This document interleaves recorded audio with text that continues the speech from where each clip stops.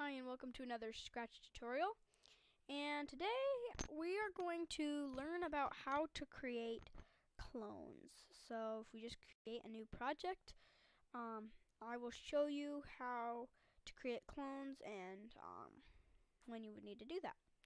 So creating clones is basically like having a guy and just creating copies of that guy. So in Control there's 3 blocks for cloning. Create clone of myself, when I start as a clone, and delete this clone. So you can create clone of yourself, or if I had to make a surprise sprite, you can make a clone of something else, like the knight. So after that, then we'd go to the knight, and when it starts as a clone, then it will have its real thing, but then it will have a clone of itself. So we don't need that. We can do there.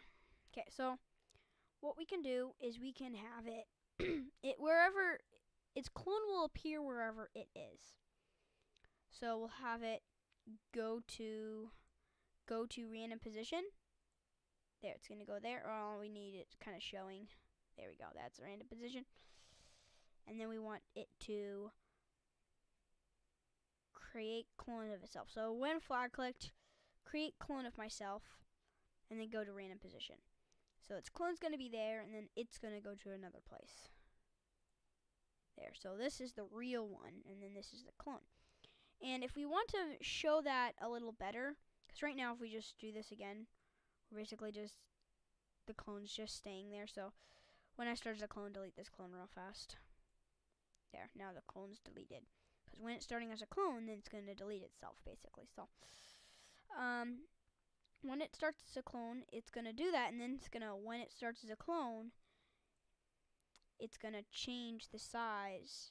It's going to set the size to 100% at the beginning, and then when it starts as a clone, it's going to set the size to 50. And when we click the flag, now this is the clone, this is the real thing. Now this is the clone, this is the real thing. And we could do this by forever if mouse down, and now every time I click, it will create a clone of itself and then go to a random position. And if I hold it down, it's just creating its clones everywhere. And these are all basically copies of it. And if we don't want that to happen, we can just do wait until not mouse down.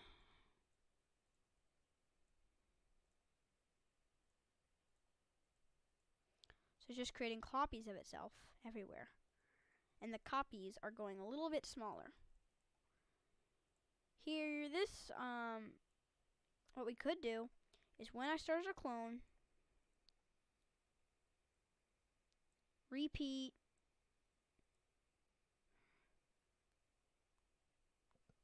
like 50 times. And then after it repeats that amount of times, then it's going to delete itself. Change pixelit effect by 10. And we don't need that set size to anymore. So when I go to a random position, it just kind of makes itself go away. And that's kind of cool, but it's gonna, maybe we want it to create clones of itself and then it's gonna go to the mouse pointer. That's a good idea.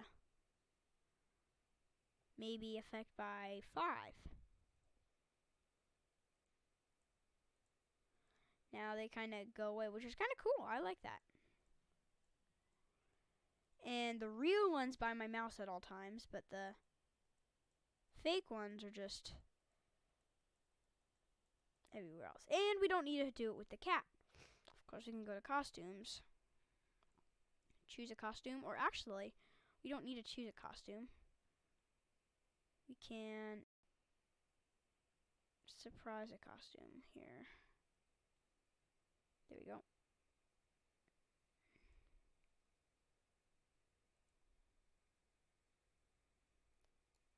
So, oh, okay.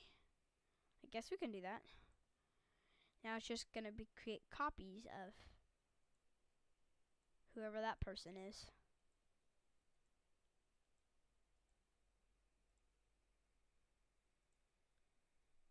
Surprise again. A bear walking.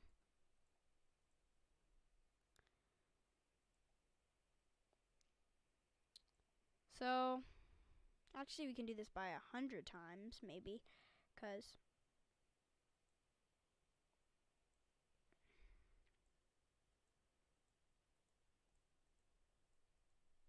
it's big, it covers the screen.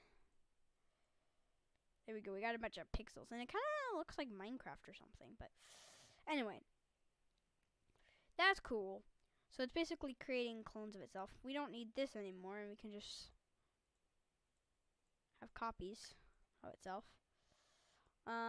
Whenever you stop it, it always deletes all of its clones. So that's cool, but how does that help us? Well, what if we wanted to have, like, this is a very common game with, like, apples falling down, and then, you want the apples to, go into this bucket, but you want a lot of them, and you want them to keep coming. But, don't know if we'll do it or not, but you don't want to have tons of apples, because tons of apples is a little too many apples. So maybe we won't do that, but we'll show you the way of, like, how to make them fall. So create clone of myself, and then so what it's gonna do is it's gonna create clone of myself, and then we're gonna use all 3 blocks. So it's gonna create a clone of itself, and then it's gonna wait 0.5 seconds, and then it's gonna create another clone of itself. It's just gonna keep doing that forever. So when I start as a clone, what do we want it to do? Well, we want it to go to the Y position of 180 and the X position of pick random minus 240 to 240. And then it's going to go all the way up to here, and then it's going to pick a random place from here to here, and it's going to go up here, and it's going to fall. So, well, it's not going to fall yet. So now we're going to have a repeat until, and until we put something in here, it's just going to do it forever. Repeat until nothing right now. Change Y by -3, so it's just going to fall at a speed of 3. If we do this, they're falling. But now they're just kind of staying there. One thing we can do is touching edge, and after that, then it's going to stop. And if we just do this now, it's just touching the edge actually right away. So repeat until. This might be getting a little too complicated for you, but I'll see if you can stay with me. I'll try and describe everything very well. Because if you don't know about clones, hopefully you'll be able to understand this. Okay, so the Y position is the Y position of the apple. So when the Y position's going, once the Y position gets to the bottom. So once the Y position gets greater than the number at the bottom, right? So it's going to, and that's going to be minus 179. 180 is the bottom, so 179 is almost the bottom. So pretty much that. If we do this, oh, it is greater than that. I think it gets less than maybe. There we go. That's what it is.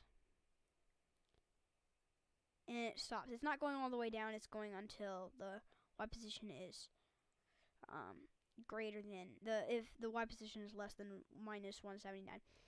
And we don't want it to just stay there. We want it to delete itself.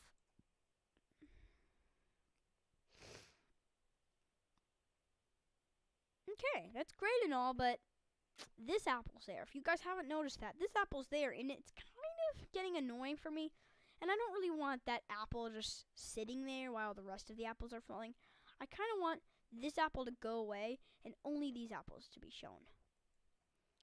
So the way to do that is go to looks and hide.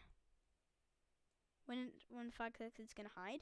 If we do this, nothing is happening. It's hiding the clones as well. We don't want that. So we're going to show the clone. When it starts to clone, it's going to show. And now it shows the apples, the clones of the apples, but not the actual one. If we show it, it's right there. But